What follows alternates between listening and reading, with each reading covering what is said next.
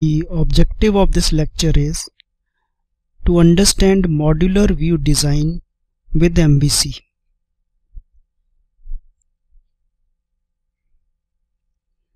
What is modular view design?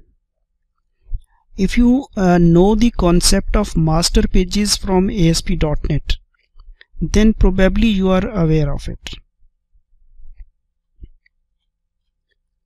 But still I'll repeat it. Suppose you have a website that consists of 100 pages. Now most likely all pages will have certain portions in common with them. Header, for example, will appear on each page. Left bar, the right portions, the footer, they are likely to be common to each of the 100 pages. So one option would be to write code for write HTML or write code for all this content 100 times. That is copy paste on each of the pages. Now this option is not recommended one because it violates the principle of reusability of code. Reusability. I'll write it a bit clearly. Reusability. So it is not recommended that you copy paste the common portion of your website on each of the 100 pages. So what we do is we write this code at one place and then we combine this page, this extra code, the code written at a separate place, with the code for the variable part of the page.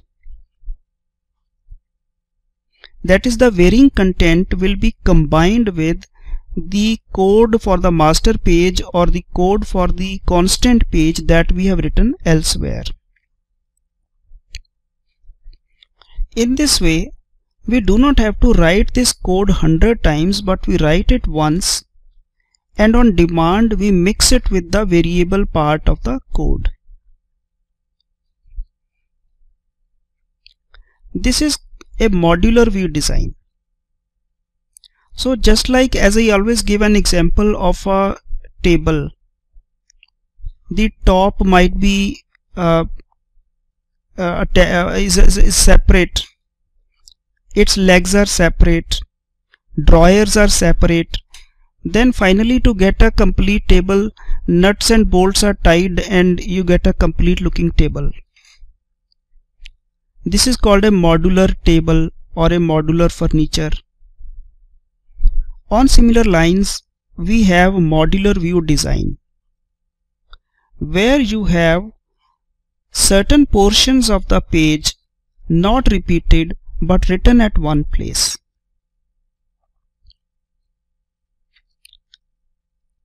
Master page.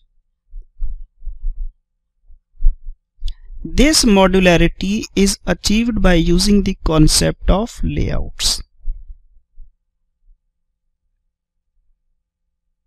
Then you have certain portions. These portions are calculated from a different code, and you can say these are another chocolates which will be fixed at different portions of your page.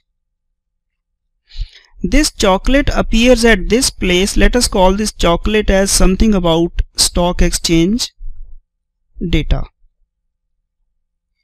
This chocolate is appearing at this portion on this page, and maybe it appears here on another page. And even on some other pages, instead of appearing on the outer master page, this appears actually somewhere inside the content page. In all these three cases, this piece of code is actually being derived from one common place.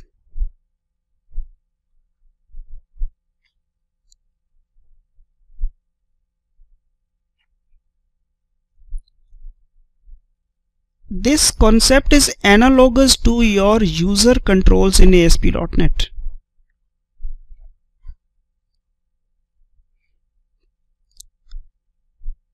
So in MVC, we have the concept of master page implemented through layouts, and user control like thing is implemented with the help of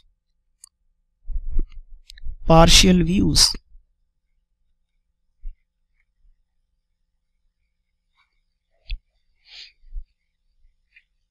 You can have partial views and you can use layouts to assemble your entire page into one running unit. This is what we mean by modular view design. So let us first of all understand how this is done using layouts, and then we will talk about partial views.